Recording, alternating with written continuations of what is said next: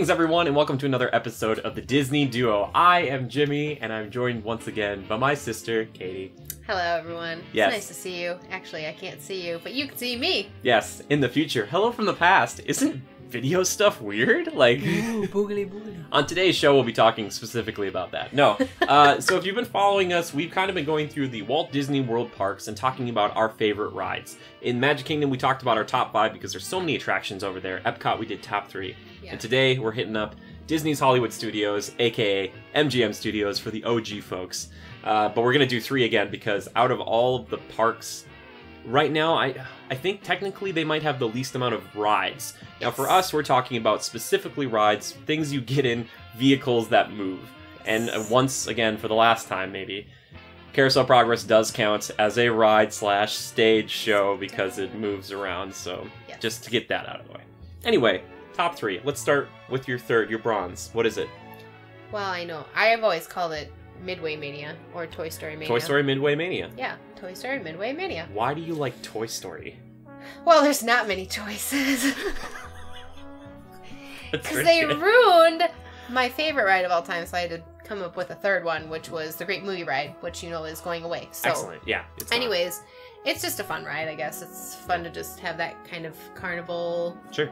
like feel and moving around fast in the little cars and spinning around. This is not supposed to be like a show where we debate about this, but how do you feel about the implementation of the pulley string system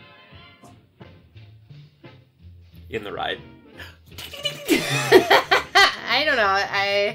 Break your wrist. Yeah. I think if it was more of like a button system of some sort, like Sure.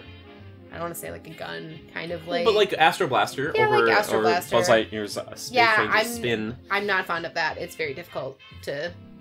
Yeah, I don't it like just that. is Yeah, a weird, it's weird. It's a I weird. don't know thing. why they do that. I feel like those things would break. I do too. I don't know. What's your favorite one? You like I think the ride Favorite- vehicle's fun. I like that it moves around like yeah. that. Yeah. Yeah. I think the theming, as I typically talk about pretty frequently, is like really cool when you walk in. Sure.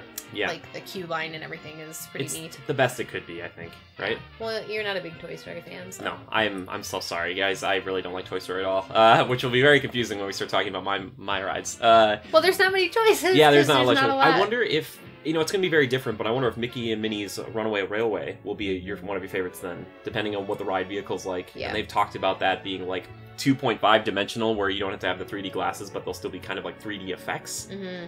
Hopefully, that'll be really good. And you said that was kind of going to be like the Ratatouille. Maybe. Like screens, We'll see. There'll probably there's like- gonna be a ton of screens, I think. Okay. They love their screens. I They love haven't done any of screens. those People yet, are getting so- screens. Yeah, It'll be Ratatouille's interesting. trackless too. I wonder if they'll make this one trackless. I don't know. Questions. Anyway, that's yours. Toy What's Story yours? Midway Mania. Yeah, what's yours? I did think about this because I have like the 2 that I want to pick, but then I was like, what's my third one gonna be? Honestly, and this is gonna sound really weird, I really enjoy Alien Swirling Saucers. I really like that ride. The ride itself is fun. I don't think the theming is fine for all the Toy Yeah. Story stuff, but like the actual ride itself was really enjoyable because it does Mhm. whip you around and you get moving. I like the LGMs, the little green men who are like woo like that. Like they're saying that and their little music is playing. It's like a really jolly, like kind of understated thing, Mhm. and I'm sure it'd be better at night because I'm sure the lights look way better over yeah. there. But I really like that ride, and I rode it with Levi. We had a fun time. If you're gonna go on this ride with anybody, it's either like a close friend of yours or like a significant other, because if it's not, you're gonna be after the ride. You know, like you can't just be like random person, be like this. We won't touch because you're like. Wah! Yeah, like into the person. I haven't Yeah. ridden on it. I haven't been there since they've added that land. Mhm. It's a Toy Story land. Yeah, and I know a lot of people will be like, Slinky Dog. Slinky Dog's a weird ride because you think it's kind of a kiddie coaster. It's not, and it cooks, like it moves. Like, and it's weird. Like, and it feels like it was designed by a child. And I mean that in the best way because there's a part where it's just like, they just do this for a little bit. And it's like, why? Like, Why? I'm sorry, Slinky Dog. I only rode it once. But for some odd reason, I really liked. I think because I had no expectation for Well, yeah. Swirling Saucer, I was like, "This is gonna suck," and then I got on it, and it doesn't look cool when you're looking at it, but when you're on it, it's like it feels ridiculous. Well, it's like a scrambler. Yeah, like and a carnival scrambler ride. And it got me, kind of, and it's like they swing out and you think you're going to hit other people. That's the scary thing, and I love that. But then it got me... I love that. It gave me the courage, well, not that I needed the courage, but I went on the teacups, I think for the first time, like, by myself, and I was just like, I'm going to sit on this, and then I was like, I'm going to spin. I'm going to spin it up, and it was ridiculous. It's scary. Yeah, okay, anyway, moving on. Silver. Well, I guess Hollywood Tower of Terror. I guess maybe one of the most iconic attractions in Disney history. Hollywood Tower of Terror. So just Tower of Terror. Tot for those who love just like going on a hot tot. You know what I'm saying? Nobody calls it that. Okay. I just made that up. Hashtag hot tot. If you watch this video, tweet me hashtag hot tot. Hot tot. I like hot tot. What do you like about Tower of Terror? Well, obviously the ride mechanic.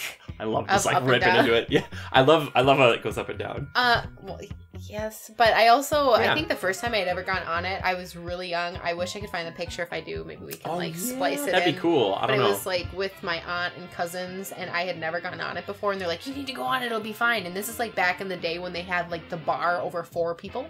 So like if you were smaller than the people sitting with you, you would be rising out of your seat. Which I did, and my face is blood red in the picture, screaming. Yeah. And they're all like, ah, and I'm like, my cousin's like holding my hand, and then she's like, ah, so terrifying. I think it was most scared that you could move forward in the ride first, and then you go into the actual like elevator mechanic. Which I find very fascinating, and my brain still can't figure that out. Yep. I understand the whole system now, but back in the day, like as a kid, you're like, oh, what is happening? Yeah. So, it's cool though. I remember going there with my friend Steven. Steven, if you're watching this, I love you.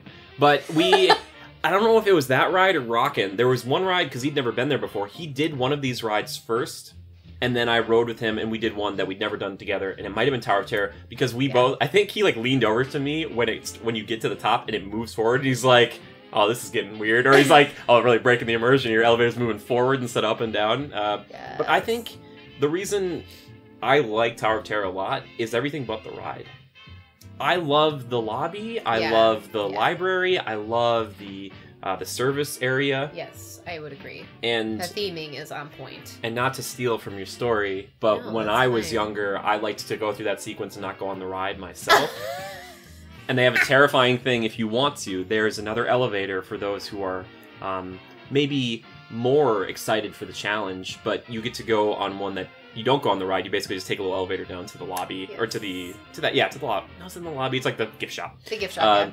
But you go down there, but it opens up and it's like this beautiful, like stainless steel elevator that looks like nothing else there. And there's like one cast member in there, and I remember waiting for it by myself and just like getting in there. People were like, "What's he doing?" Like, I was like getting in this ride by myself. I'm just like, they're just shut, and I'm just like, oh, I looked really cool leaving there, but I was like, I'm terrified, so I'm just gonna I'm gonna go. Like, I'm like, I don't want to do this. Like, he's not going in the one they actually sit down in. No. It's like a legit. It was just standing room only, which is great because probably like there's one where you can just stand. Like, that'd be very terrifying. It would kill you. Yes. But yeah, because I used to do that with like Splash Mountain and stuff. I would used to be worried that I was gonna get stuck in the log. Like, I'd step through the log and I'm like, I'm not riding this.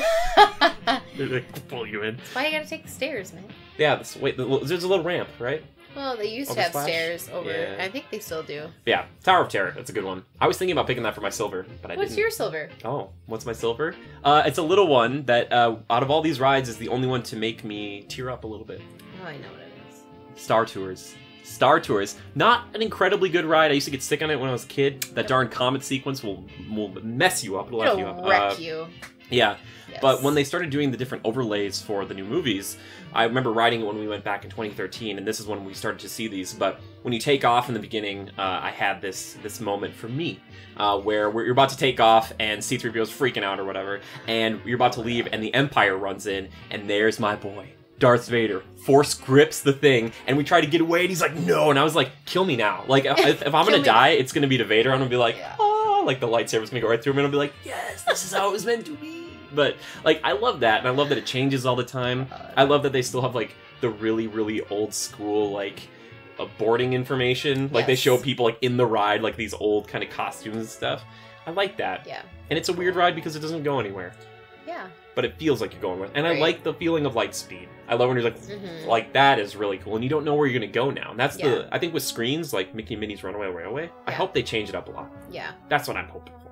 Yeah. But I like Star Tours, and I'm a Star Wars fan. I love Star Wars, so I mean, like look right here, like Darth Mickey, like if you can kind of see it, but like yeah, I think it's so cool. I like it a lot. And the AT-AT, yeah, I hope Star Wars Land is cool. I hope it's really cool. Please, I Disney. think it's gonna be awesome. Please, I hope one of those rides is my favorite. I hope. I don't think the Millennium Falcon one will be my favorite though. I think it's gonna be that other one.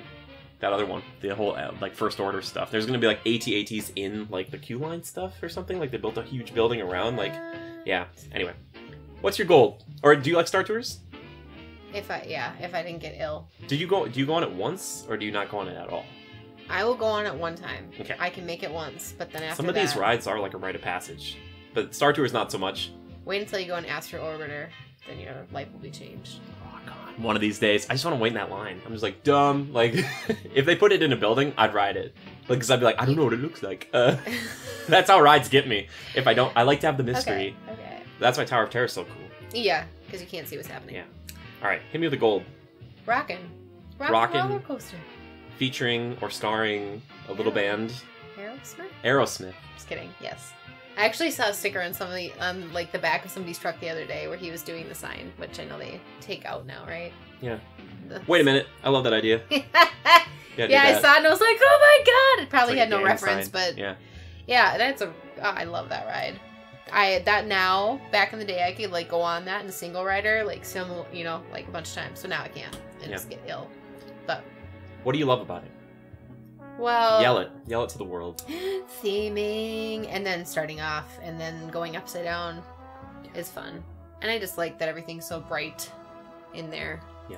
With the lights and stuff. The only thing, I guess, like the older I've gotten, the more I get kind of frustrated with the fact that it's just like 2D. Like it almost feels like cardboard that they put. I mean, that's what it is. Yeah, or whatever, wood or whatever. I mean, they make it look like neon kind of. You pass by it signs, so but- fast that you probably don't notice it, but I'm the type of guy where you're going upside down and I'm like looking at all this stuff. I'm not just like, "Woo, this is fun." I'm like, Yeah. "What?" I'm scrutinizing. That's just me though. But yeah, Rockin'. Yeah. That's a good pick. Rockin's a really good pick. Really? Why? Yeah, because guess what? It's my gold too, baby. Rockin' Roller Coaster. Oh my gosh, if you don't put Rockin' Roller Coaster as your #1 ride, you're doing MGM wrong, alright? You're doing a disservice to yourself and your family. Because guess what? What it does is the theming is great. You got that stupid little show in the beginning, and if you're smart enough and the cast member's not there, you can be like, "Hey Steven, how about some backstage passes?" And then like he'll be like, "Wait a minute, I love that idea. How about we get him some backstage passes?" I've done it. Other people have started doing it now too, so it's like kind of like a group cult fun thing. Like people do it together, like we're all like in it together. The stupid like little LA entrance, like the back alley, very reminiscent of LA. It's always under construction, LA. But that launch, man, that launch is so good, and seeing it is so good because if you're like kind of scared about the ride, seeing that you're like, oh my gosh. That's what I'm going to be doing in about, I don't know, a couple minutes. Yeah. I had a fun little story. I think I told you this, but we'll share it with all the Legionnaires here. There was this lady I'd seen in line who had this, I think it was like a sick Thanos shirt. And I'd seen her outside, and I was like, that's a really cool shirt, or whatever. And she's like, oh, thanks, man. Because I was just like, when you're Disney, we're all friends. I'm in the car, ready to launch. That lady comes out of the showroom area, and she sees me, and I was like, that's still a really cool shirt. Later, and then we shot off. Like, I planned it, and I was like, that was the coolest exit of my life. Steven Tyler's just like, "Ah!" Like, I was like, yeah! And like, after you do it a few times, you know what the launch is going to be, so you can have fun with the picture. Yes. Which right away. But then once you get into it, if you like Aerosmith, even if you don't, it's really good. You get the red carpet at the end. You're kind of walking out. You're like, oh, that was crazy. Like, you know. Yeah, the red carpet is really cool, and then they have like your pictures right away. And they have it like in like the like drum cases or like the equipment cases. Like there's some pretty cool theming in there. That is cool. You like walk out and you're like, oh, this is cool. Yeah. Yeah. Aerosmith, man, Rockin' is just a fun ride. If they like changed it with a different band, I don't think it would be as It won't be the same. great. I don't think so. I think they've talked about doing that, but and you could switch it out. Honestly, it would be like the ending and the beginning would be the switch, and you just change out the music. That would be it. You just be like, it's still in LA. Don't worry about it. Yeah. Yeah. I really like Rockin' Roller Coaster though. It's fun. It's really good. But what are yours? I want to know what your guys's are, because I know people out there are watching home, they're like, he said swirling saucers is one of his favorite... Star Wars isn't open yet, and guess what? Toy Story is overrated. I'm sorry, guys. Midway Mania, like, are you waiting in that line that long? You're not going to get a top score. I'm sorry. But if you enjoy it, have fun with it.